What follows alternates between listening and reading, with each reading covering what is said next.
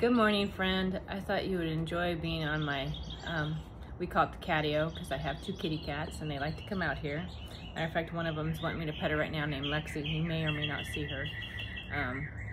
Anyhow, you can see in the background, there's our bird feeder, so you might see some birds, maybe some cardinals, because we see those every day, and sometimes mourning doves.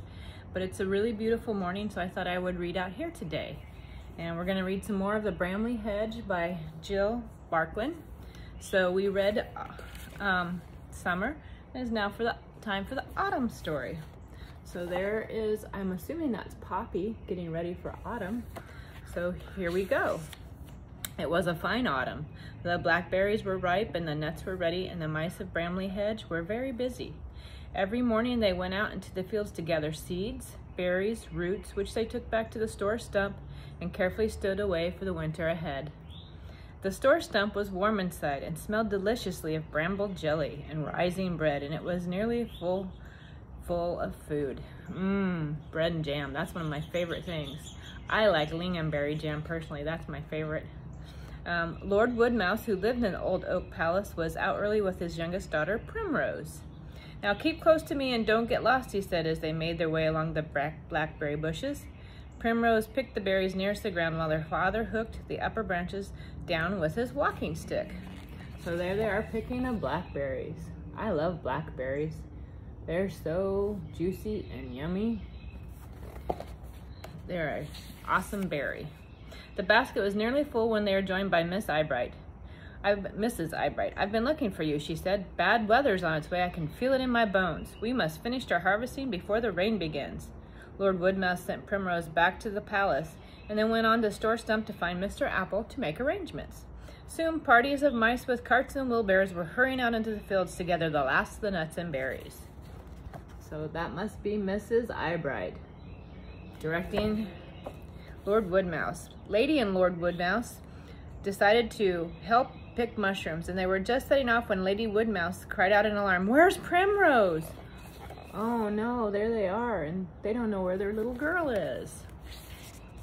She was nowhere to be seen. She wasn't hiding in baskets or under leaves or in the long grass. "Has anyone seen Primrose?" shouted Lord Woodmouse. "She hasn't been here," replied the mouse, gathering berries high in the blackthorn bush. "We haven't seen her," called the mice in the tangly hawthorn trees. So there they are looking for her and can't find her. And there they are in the trying to get more berries before the storms come. But no Primrose. The children thought she was at her grandmother's house, and a search party was sent along to investigate. Hot and out of breath, they knocked on the door of Crabackle Cottage.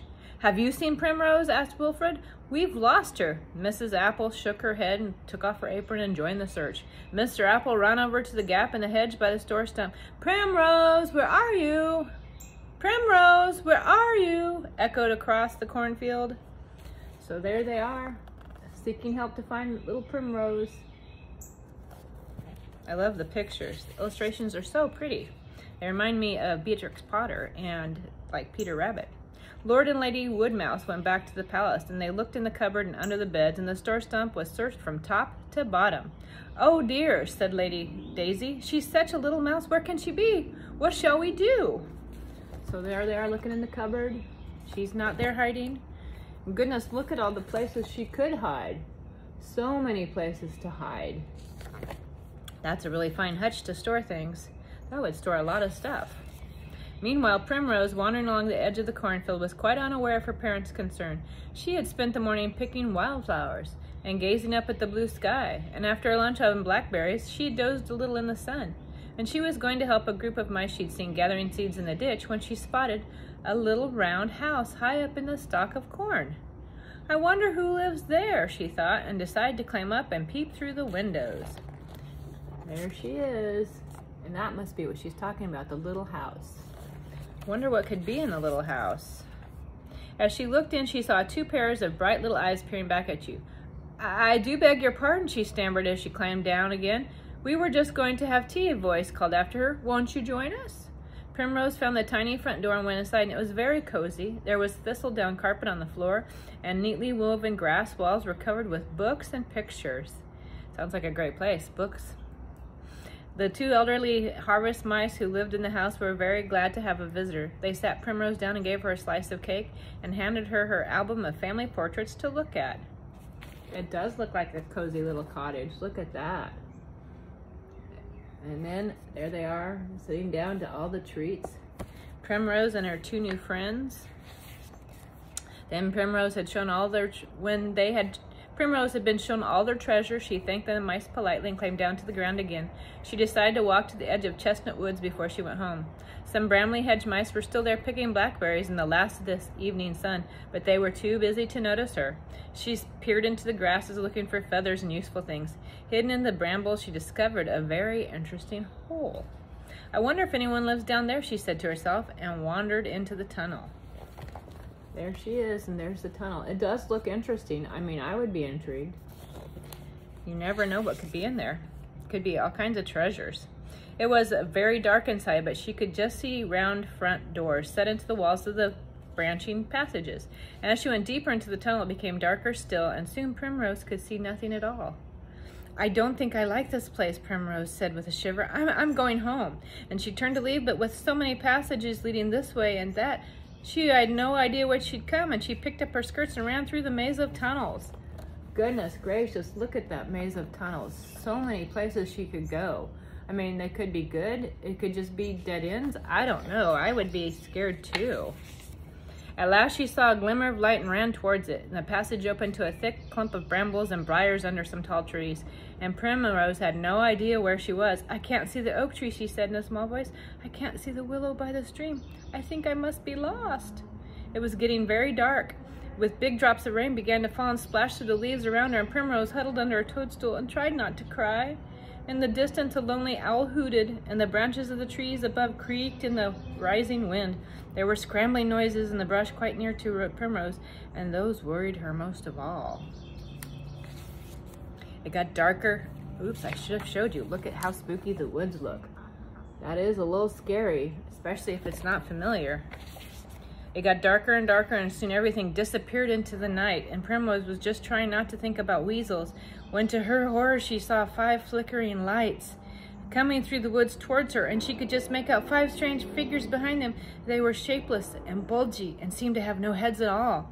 Primrose wriggled further back into the brambles, and the figures came closer and closer, and Primrose realized that they were going to pass right by her hiding spot.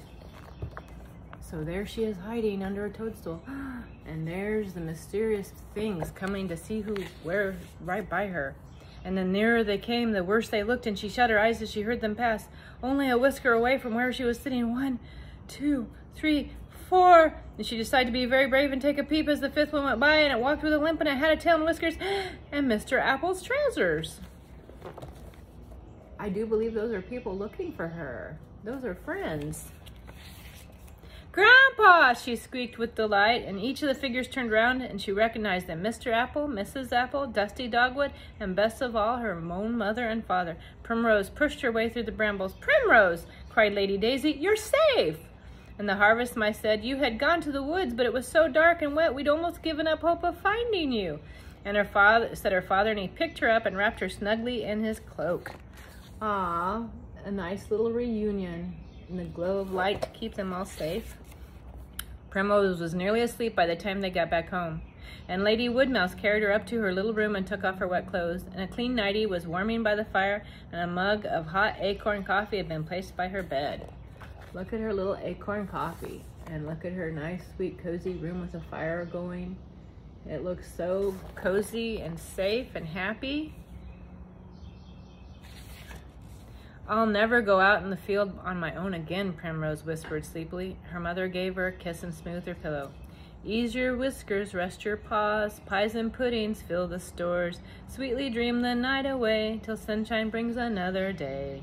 She sang softly, tucking Primrose into her comfy bed. Night-night, Primrose. Tomorrow we can read the winter story. Thank you for joining me. And I hope you come back and watch and listen to more stories.